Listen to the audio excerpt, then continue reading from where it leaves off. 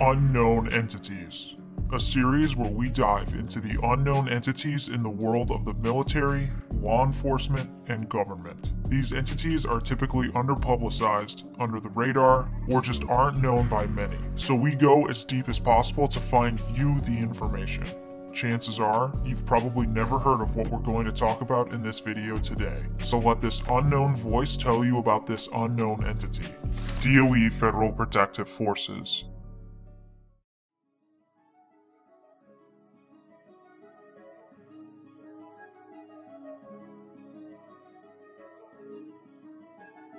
Yes, even the Department of Energy has some high-speed stuff to it.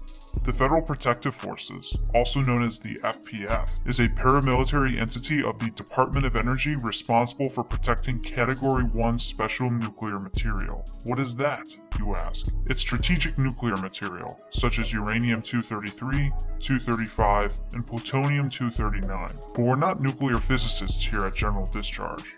We're going to cover what the Federal Protective Forces is, what it does, their training, and much more. Oh, and before we continue, please consider subscribing, as 84% of our viewers aren't subscribed.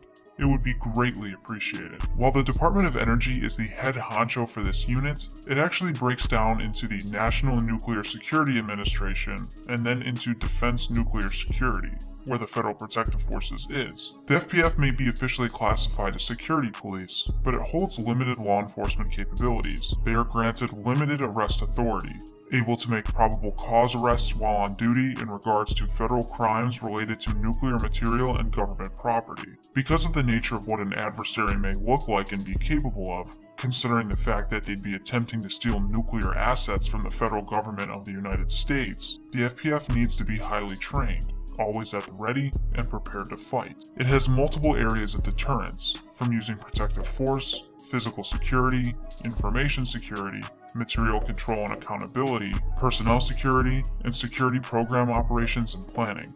All of these integrate the resources at the FPF's disposal to protect against theft, sabotage, diversion, and other criminal acts. So where does the FPF operate? Since they guard nuclear material, they guard wherever it is. Currently, there are 8 Department of Energy facilities the FPF operates in: Hanford Site, Idaho National Laboratory, Lawrence Livermore National Laboratory, Los Alamos National Laboratory, Nevada Test Site, Pantex Plant, Savannah River Site, and the Y-12 National Security Complex. Since people aren't attempting to steal nuclear assets from the US on the regular, the FPF has to train for these scenarios in-house. How do they do that? By means of CATs. No, not those cats. Composite adversary teams. These teams probe protective forces secured sites to identify weaknesses and test the preparedness of the FPF. They pull from other FPF forces, and their main job for their rotation on a CAT is to pretty much try to penetrate and defeat their colleagues as if they were truly the enemy. This is a really smart tactic, as it gives the operators a chance to think like the enemy and prepare them for scenarios they may have never even thought of. So what's the training like for this entity? What about how you get into it? The FPF is designed to operate in combat environments. They are trained at the Department of Energy's National Training Center in Albuquerque, New Mexico, and also receive some specialized training at Y-12. Members receive a wide variety of training in security, firearms, small unit tactics, DOE directives, explosives, and much more. There's some opportunities for FPF members to get into crisis negotiation, become armorers, investigators, and law enforcement specialists. Okay, what about getting into it? While this is all under the Department of Energy, the Federal Protective Forces are recruited and employed by private companies. There's no academy or organic way of joining these forces like you would if you were joining the FBI. So there you go. You most likely learned something new today.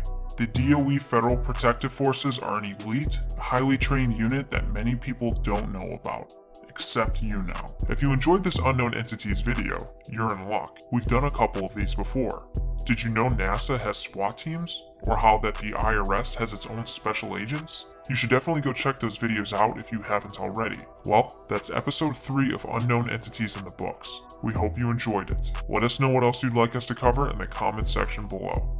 As always, thank you for watching. Do you even want to be here? A big shout out to all of our YouTube members and our patrons over at our Patreon. Thank you all so much for taking the extra step in supporting our channel. It is much appreciated. If you'd like to be featured on a General Discharge video, consider joining our membership with the link in the description or the join button to the left of the subscribe button, or go give our Patreon a look and join the team. Here's Nick Nausea.